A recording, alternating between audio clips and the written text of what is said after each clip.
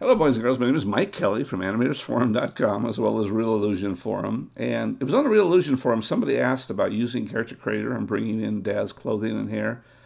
I went back looking at all my tutorials, and I realized I just don't have a real basic tutorial on that process. And it's a real simple process. So let's do one just to show you some of the how easy this is. So this is, I just loaded in. Basically, I put in the Gen 8 female, just loaded her into there. And then I went down to some clothing that I happen to have. I happen to have this, wherever this piece of clothing is. Oh, where the heck this clothing is now? I lost the clothing. I've got so much clothes. Clothing collection.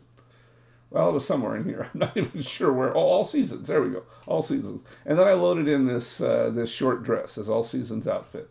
And then with that character still selected, so I always want to have the character selected when you're loading in things, I went to hair, and let's just take Ashley hair, okay?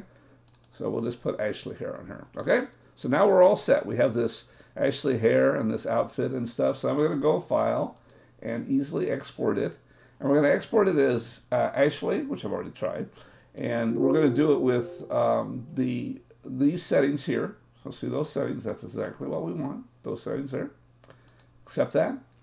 And it's going to go ahead and write that out for us. Takes a little while because it has to go through and, you know, I don't know what it's doing exactly. why it takes so long. It takes a little bit of time, but I'm on my fast machine. And now we go into Transform, do the Character Creator, and we click the Transformer button. Okay, that's all we have to do. Transformer button. Pick that Ashley file. And what it does first is it looks at the file and makes sure that it's an actual Genesis figure and it matches up. And then it brings this up. Now, if you use Advanced, the reason you use Advanced is to get the skin for the character that you're loading in. In this particular case, we don't really care about the characters per se. We care about the outfit and the hair. So we don't want to use Advanced because Advanced takes a lot longer and gets all those textures. Basic is absolutely fine for clothing and hair.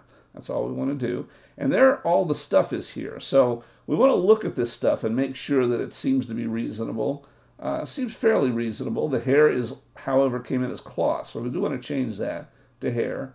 To hair. And the rest of it looks okay. Now, it does say the zippers and the stopper came in as accessories and are bound to the wrong bow. We'll take care of that later. We're not really too worried about that.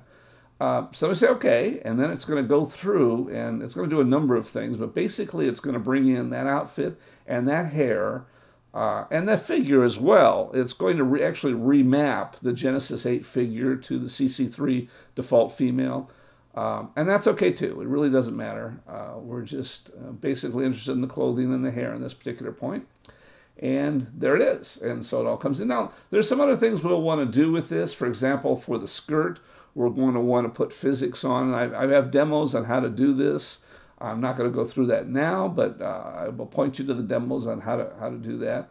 But we would want to do that. The same thing for the hair is that we'd want to change, put some physics on the hair, maybe change some of the opacities a little bit. But again, I'm not going to do that process. I just wanted to show you how simple it is to bring in. And then what we would do is we'd go into the clothing areas here, and we would go and we would save that out. Now, we could save out the individual items, so we could save out the skirt, and then we could save out this top, this whatever this leather top is. And the same for the hair. We could also save the whole thing. So if we wanted to save the whole outfit, we could come in here and save it as an entire outfit.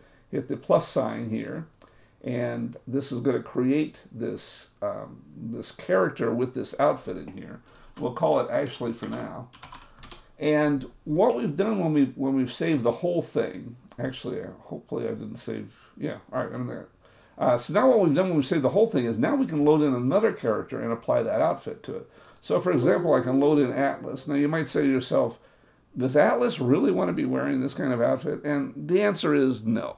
He really doesn't. He doesn't identify in that way. But I just wanted to show you how that possibility can be. So we've loaded we've loaded another character in, and then we put the outfit on him. So it doesn't look great on him. I mean, you know, Atlas looks a little silly cross-dressing, but at least you can see how easily it fits. And there's a little bit of breakthrough here. We would probably solve that by hiding the mesh. We could also solve it by possibly conforming it. I'm not a big fan of using conform unless you have to. But you can do that if you want, and that may clear up a little bit of that occlusion.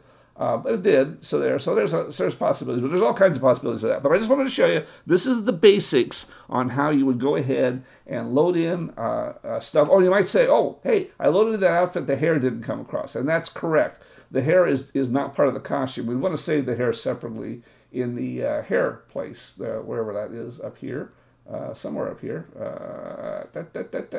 cloth.